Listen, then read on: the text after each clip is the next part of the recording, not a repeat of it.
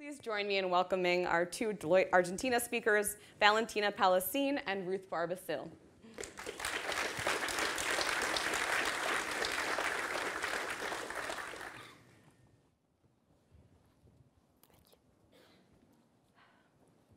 Thank you, everyone. Thank you, Katie, for the introduction. Well, as Katie said, we are Ruth and Valentina, and we are the writers of the MITRE framework, and we are going to show you how to build your own thread library. First, we are going to go to what is exactly a thread library. Then we are going to cover how to build one, to speak a little about the problems that we encounter, and finally, we are going to end with some lessons we learned that you can take with you. But first, I'm going to talk a little bit about our backgrounds. So Ruth is the thread library team project leader. She started with the project around almost 4 years ago. She is an information security specialist and information system engineer. And myself, I have a background in translation. So I contributed in the project for almost 2 years now. Helping with the editorial process, and I'm also using my programming skills to help with automation and data analysis. But first, let's introduce you a little bit about why we came out with this project.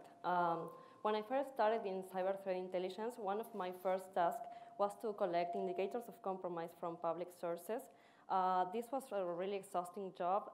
It was really messy, but we learned a lot about in the way, and now it's luckily everything is scripting, so now we don't have to do that anymore.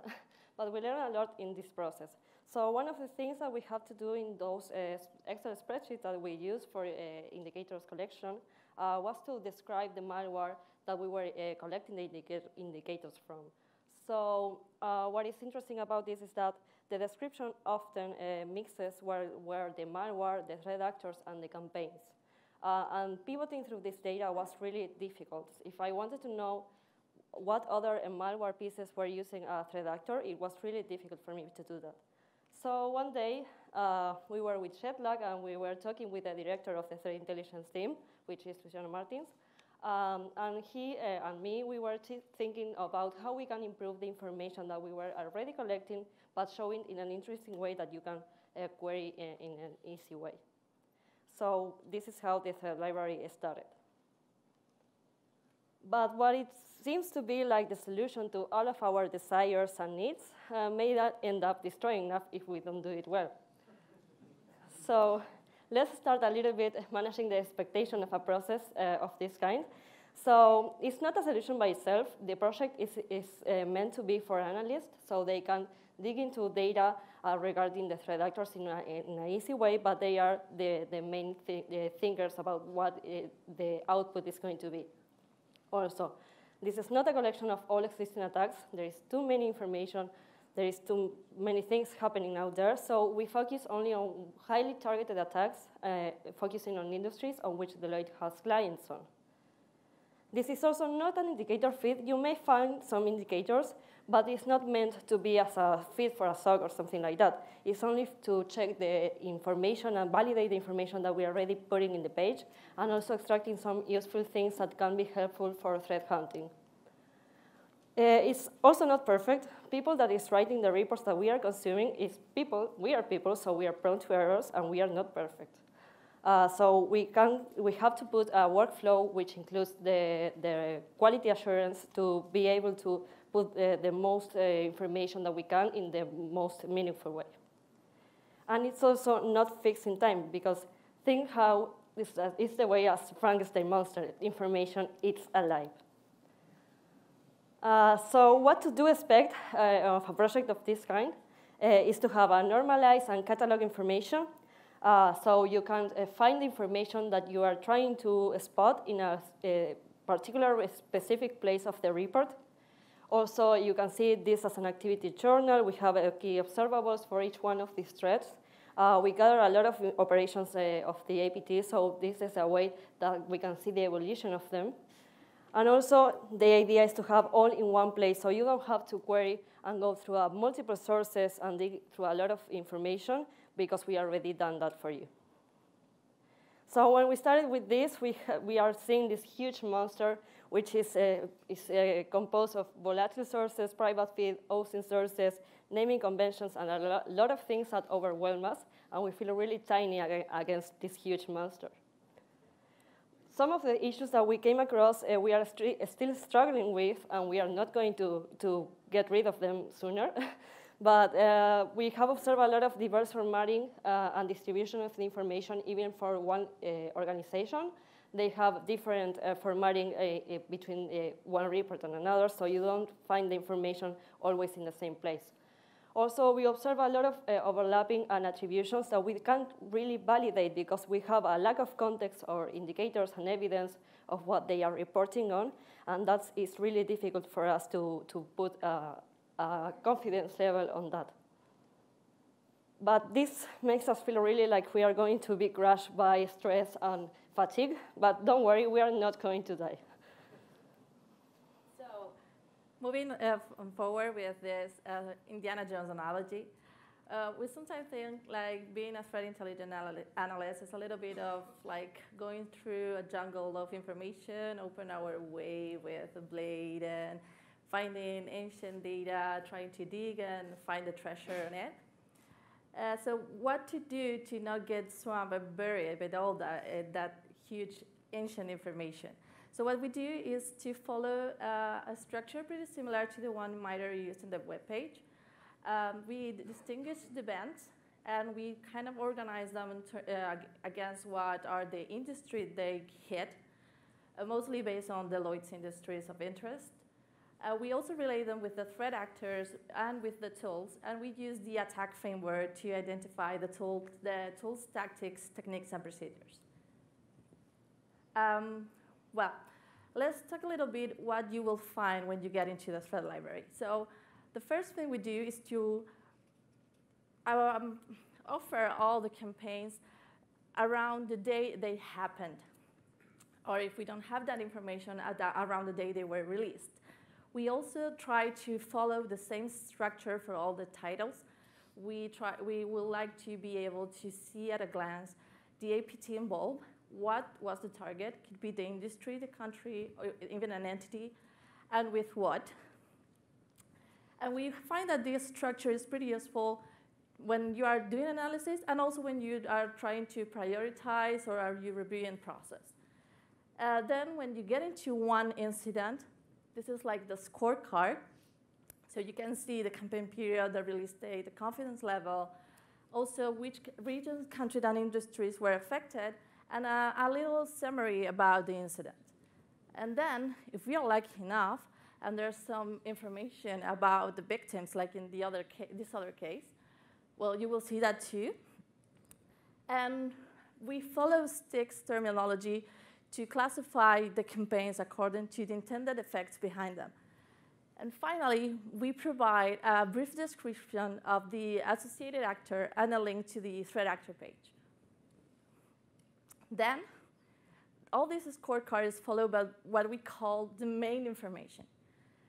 And the main information is structured in 3 sections. The first one is the initial access section, in which we try to publish everything related to how the threat actor gained foothold into the victim system.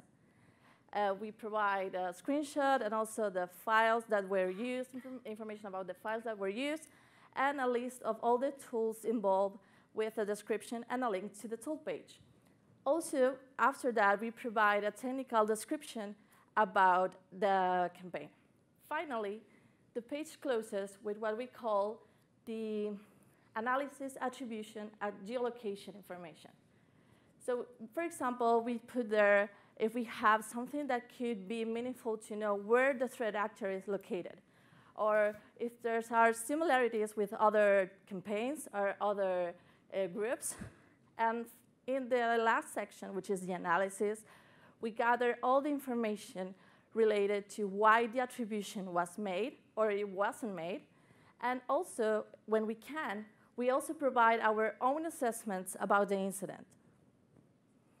In the case of the tools, we call it tools because it's not only malware, they are also legitimate tools being abused for this kind of stuff. But we are following some patterns similar to the attack software pages, but we added a couple of additional things.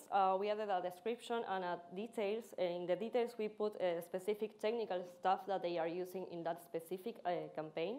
And we put a column of campaign on which that malware was seen and was reported.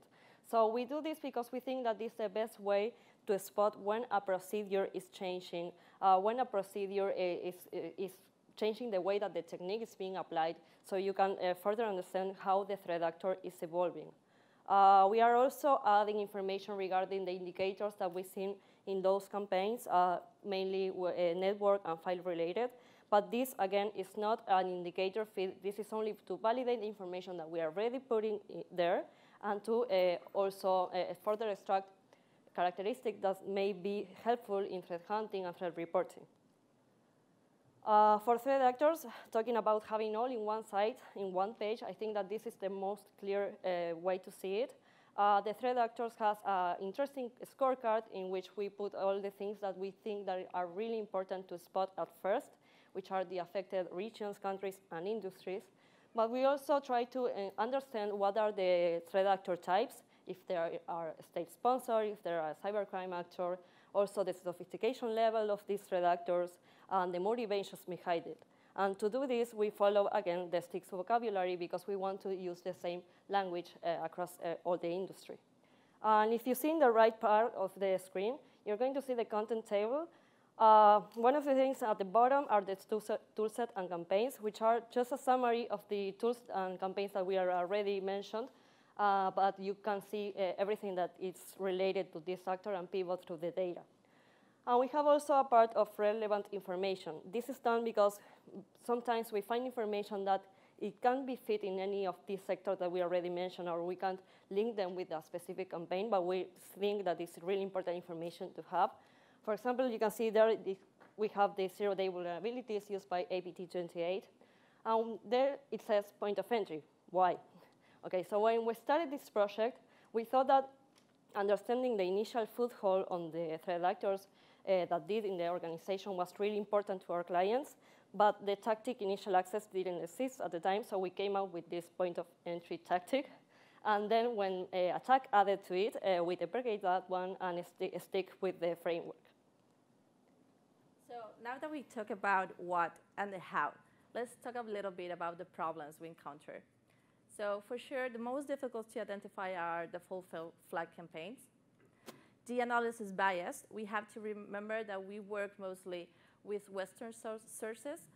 We'll try to do otherwise sometimes, but it's difficult and time-consuming. And also we have to carry with our own bias too.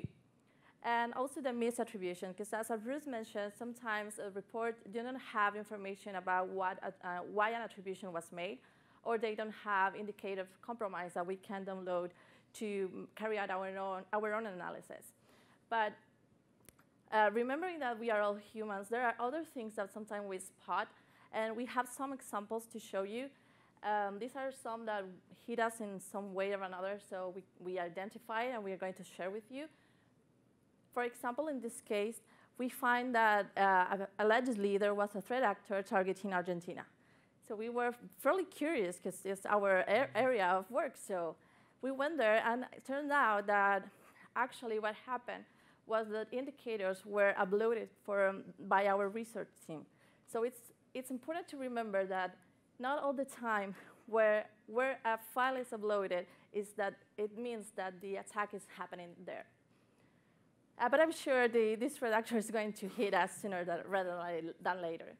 Another thing we find problematic, and this is a especially tricky one, because we cannot know it all, and none the people that's publishing the report, neither us. So sometimes we find things that if you can't move me to the other slide, thank you. Like this, in this case, which is referring to a phishing campaign that happened a long time ago. So some beautiful soul found a Spanish expression, which is actually a swearing, which is pronounced la concha de tu madre. So now you can swear like an Argentinian.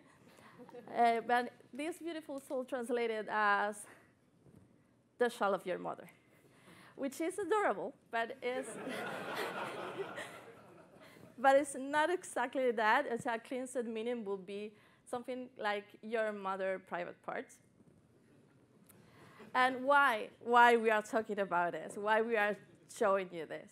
Well, if we go to this map, there are 20 countries in which Spanish is spoken officially. And I'm stressing officially because there are more countries in which Spanish is spoken. But from those 20, that expression is used only in 7 countries. And we know this observable is not enough on itself to assure that the threat actor comes from these places, but maybe we have another indicators that we can add up to say, well, it's from here. And especially considering that we have a fairly active threat actor on the region. And finally, we left the biggest headache for last, which is the overlapping attributions. That is the way we call multiple naming for the same threat actors. So the way we dealt with this is to create something similar to the attack matrix for tactics and techniques, but with vendors and aliases. I'm sure you all really want to see it, but I'm not going to show you that. It takes a lot of work. It takes a lot of research and really complex and refined work. So we have to especially mention one of our team members, Francis Gibernau, that couldn't be here with us, but credit is due. He's helping it a lot with it. And what I also do is to rate the sources. So we find a way to rate the sources considering its type. Also, using the matrix, we rate vendors according to the visibility by region based on public reports. Remember, we are always talking about public reports. Also, we rate independent researchers by their reputation. And also, we judge if the source has AOCs available to carry out our own analysis. But even though having a formula is awesome, and we encourage everyone here to come up with your own formula to do this, it is important to remember that you need to be able to overrule it as you see fit when necessary. Now let's keep on moving, and I want to teach you how to read the book of secrets. So let's keep in mind that when you're reading a source, you have to identify if they are reporting about a threat actor, a campaign, or a malware piece, or maybe a combination of those. In this case, we're going to focus only on what are malware reports, because we are going to extract the TTPs from those. First, I want you to read the source and identify the paragraph describing the behavior. I think if someone was yesterday, they did a CTI training here that was great, and they explained this in a pretty neat way. But you have to, it's basically the same process. You have to read the source, identify the paragraphs that are describing the behaviors, and then you can move and identify the tactic. Think just 1 second. We have already, attack has 266 only enterprise techniques and only 12 tactics. So clearly identifying the tactic is going to be much easier than spotting the technique. Once we have the tactic that it belongs to, we can go through the attack navigator, for example, and look for all the techniques that fits in under that specific tactic, and being able to spot what are the description and the technique that belongs to that description. But you can maybe don't find what you are searching for, and in that case, you should create your own. So let's move to a couple of examples of this. This is a piece of malware that the threat actor is not really using a lot of evasion, but they are using a valid certificate to sign on this malware piece. So this is clearly a defense evasion technique. And under the defense evasion, we can find a lot of techniques, but there is a specific technique that suits the specific description of this, which is the code signing technique, okay? So we can see it's saying the signing certificate to masquerade the malware and make it appear as legitimate. So it's clearly this technique that we are trying to spot. We have another example which is a little bit more trickier. In this case, this is a local Goga extract of the report. In this case, the threat actors behind this malware are changing the default the credentials of the administrator accounts. So the users can't access to their system. They can work, and of course, they can even read the ransom note and having the chance to pay, which we don't recommend at all. But this is clearly an impact tactic. At the time that we were writing this presentation, we couldn't find any technique that suits under this specific description, so we came out with our own. In this case, we are going to use the naming convention of ATT&CKcon 001, which is our first technique rated. You should do the same. You should stick with one specific format so you don't get lost. And also, we put a clear description of the name so you can understand more or less what we are trying to say with that technique. But a week ago, Attack added this technique with another name. So now we can deprecate this one, and we can stick with the taxonomy that they are using and stick with the framework and move on. So now that we talk about the what and the how and the problems, let's summarize everything with some lessons we learned that you could benefit from. First, choose a good technology to build on. Think that information, again, information is alive. The framework is constantly evolutioning, and it's changing, and it has to be that way. So the platform you're going to use must support this kind of evolution and this kind of changes. Also, do not misunderstand the objectives. Again, there is a lot of information, a lot of attacks going on, so you have to understand that you don't have unlimited resources. You have to focus on something. So it's not about collecting everything. Again, in our case, we are specifically trying to cover what are highly targeted attacks against the industries on which we have clients on. And really important is to define good quality workflows. So think about this. Poor displayed content, poor presented content is the same as not content presented at all. So what we do is we have a simplified version of the editorial process. So first, someone goes to production and creates the report. For example, extracts the tactics and the technique. Then someone else reviews it. And maybe it could add something. Maybe the producer forgot a technique or missed something. The formatting is not right. And then we will be sent back to production until it's sufficiently good enough to go to the proofreader, which will be the final set of eyes that will review all the content before it gets approved, and it will be accessible to the client. So sticking with good presented content, it's important that you should all be choosing a taxonomy and sticking with it. In our case, for example, if you want, we call threat actors, but MITRE uses adversaries. And you may want to call cyber actors or enemies. It's your choice. But the important thing is that you are not changing between terms in a WIMP. So in our case, we chose sticks for vocabulary, and we structure all our content around the attack framework. Also, it's important to think how the information is going to be consumed. We learned this the hard way. So when we started, our first reports were really messy and complicated to go through. But then when Valentina joined, she really helped us to put a template and a structure for the information. So now all the reports are really easy to understand and are really easy to spot the important information that you are after. And also think about how all the information and the intelligence that you are collecting can be transformed into more information. So you probably may want to know which are the most active threat actors in a specific region, maybe the most targeted industries, or maybe what are the most used techniques for a specific country. Or maybe you want to only know what were the most used techniques in a period of time. So having that in mind will allow you to understand better how to structure the data. And also, but just like a summary of everything, you have to think that it's really, really, really important to be consistent. So that's kind of all from our part. Before finishing, we want to thank all the Threat Library team members that couldn't be here with us, but the project wouldn't be possible without their help. We also want to thank the attack team, Katie, Adam, Blake, Debbie, and all the people behind ATT&CK for all their support and collaboration. And well, thank you all for listening to our presentation. And if you have any questions, you can ask or you can hit us through our social media.